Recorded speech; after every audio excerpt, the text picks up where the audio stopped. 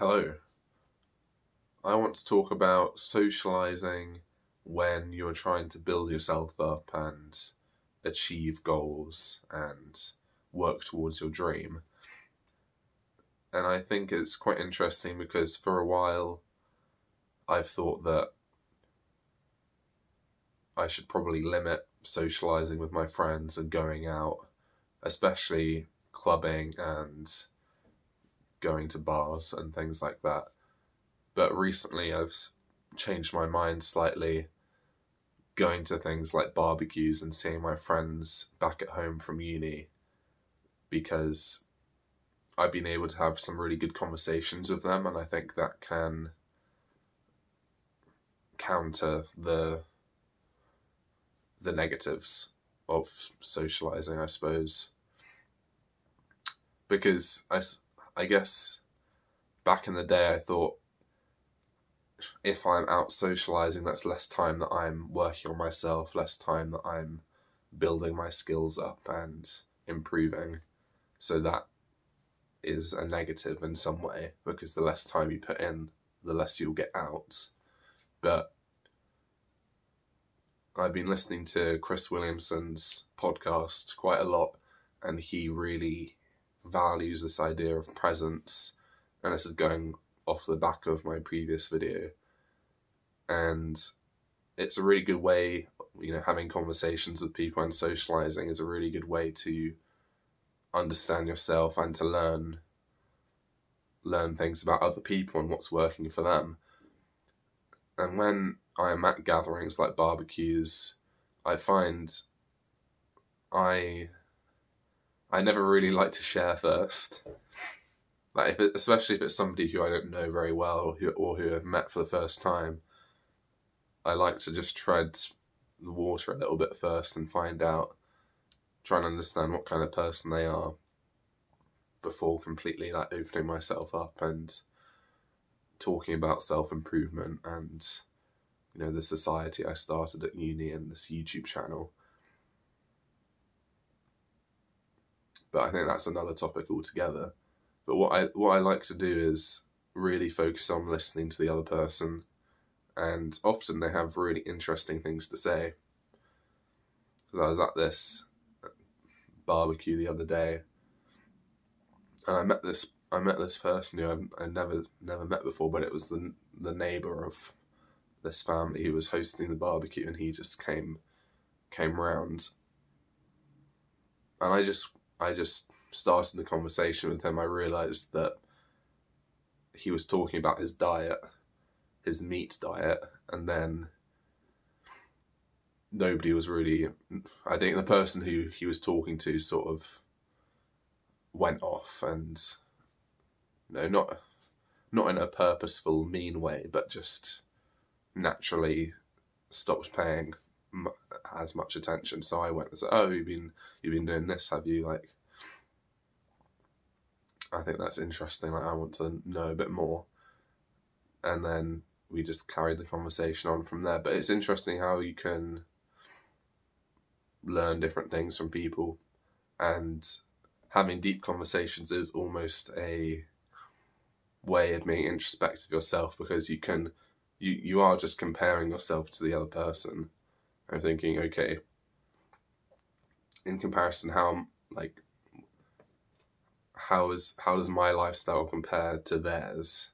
Like in this case, it was to do with diet, and in some ways, our diet was quite similar, but we shared different things with each other. Like I was saying that I eat a lot of eggs.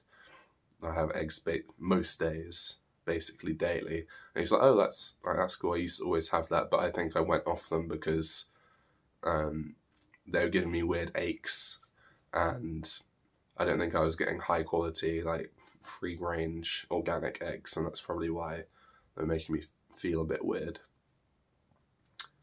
I was like, "Oh, that's cool. Yeah, I only get the free range organic ones," and blah blah blah. But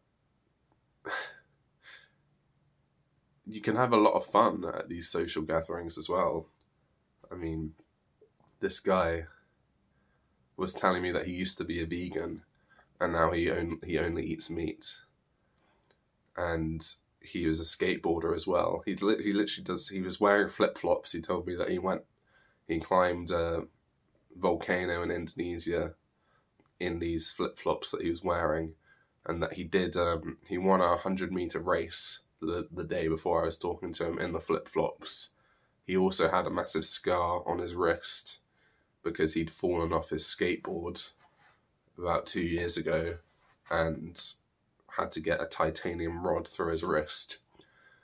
And he was drinking, so maybe he was letting more out than he normally would, but he got his skateboard from next door and he was teaching this young boy how to or trying to encourage him to do it, get on it, and then he was showing us a few tricks because the little boy would roll the skateboard and then he'd jump on it, and the boy was like really excited about it.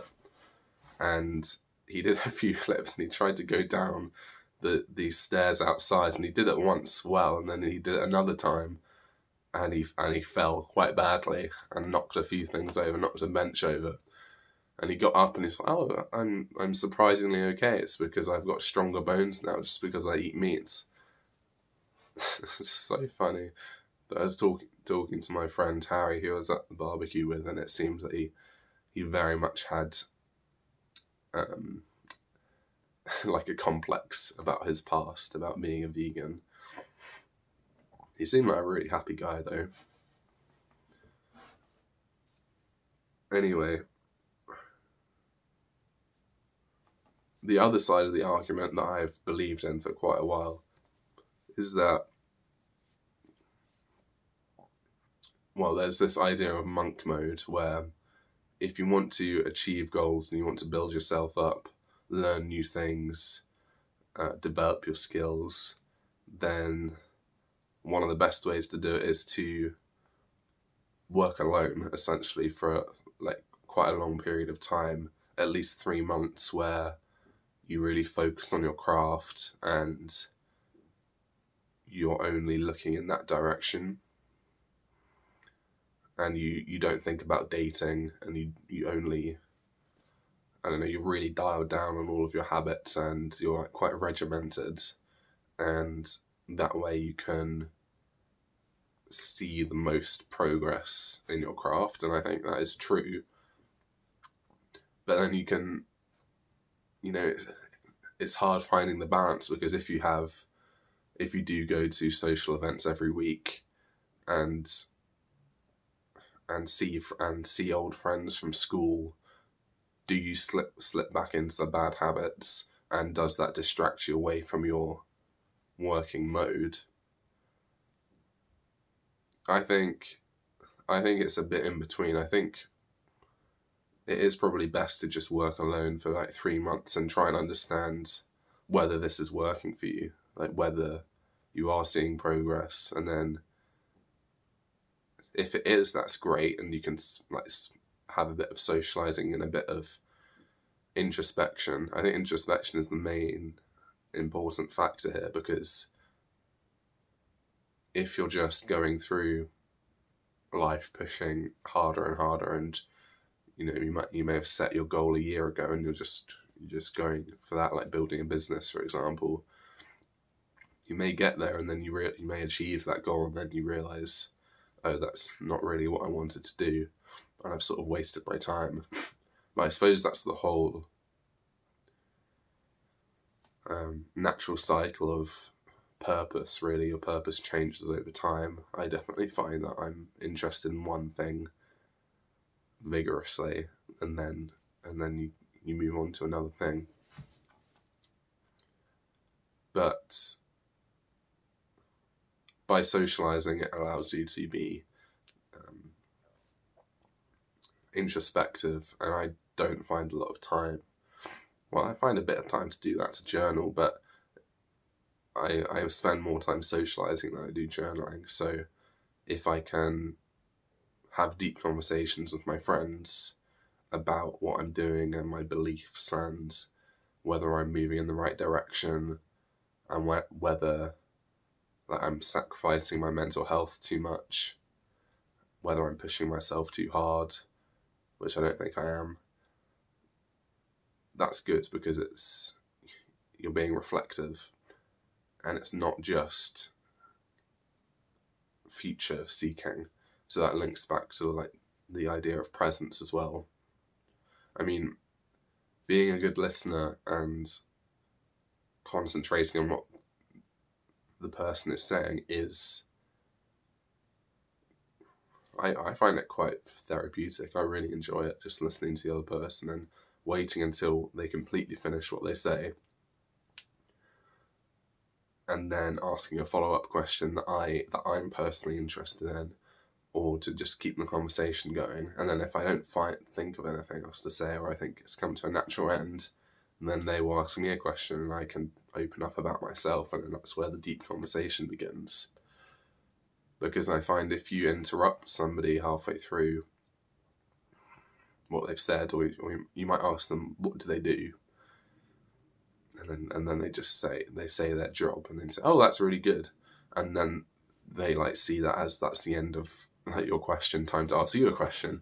But you can like ask a follow-up question, or you can not say anything, or just nod, and they'll elaborate a bit more. And that way, when they do eventually finish what they're saying and their thought process, and they ask you a question, they'll be fully listening to you, because they've said what they wanted to say previously. It's now their turn to listen, and you get that really nice reciprocal conversation.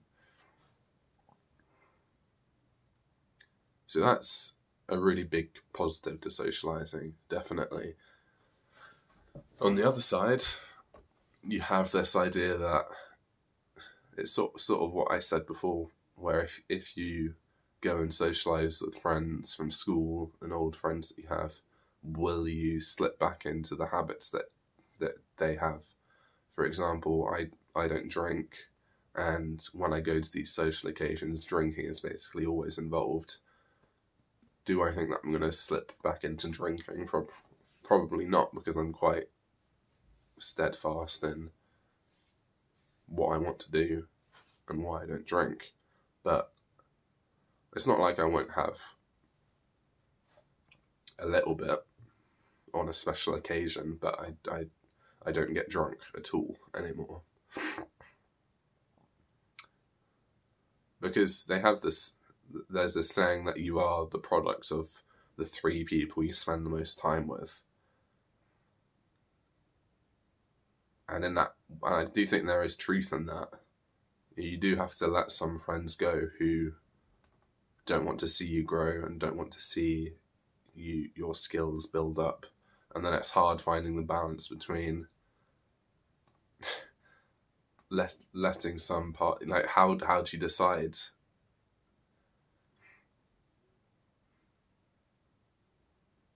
Yeah, that's really, really difficult. It's like you've got to try and categorize your friends and be like, who has the best habits and who should I still stay friends with, when it doesn't really work like that in the end. There's different things that come into play in friendships, obviously. So that's something I've got to think about more, definitely.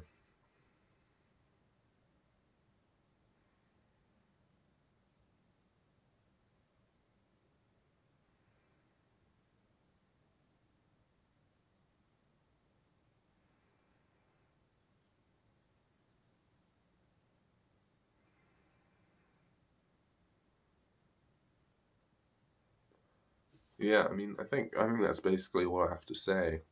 I need to think more about that idea of you are the product of the three friends or 3 people that you spend the most time with, because you do copy each other's actions and characteristics.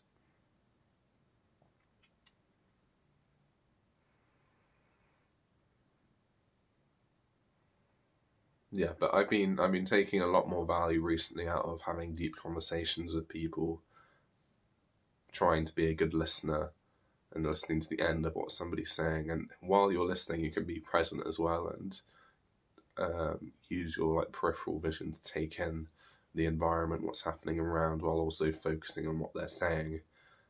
And there's so much you can focus on, really, because you can focus on their vocabulary, like what words are they using, their like gestures while they're talking, and then what the meaning is that they're saying. Is there a deeper meaning behind what they're saying, and then how it also links to your life? And then I suppose if you want an extra level, you can also try and focus on your breath at the same time, but I think that's way too much.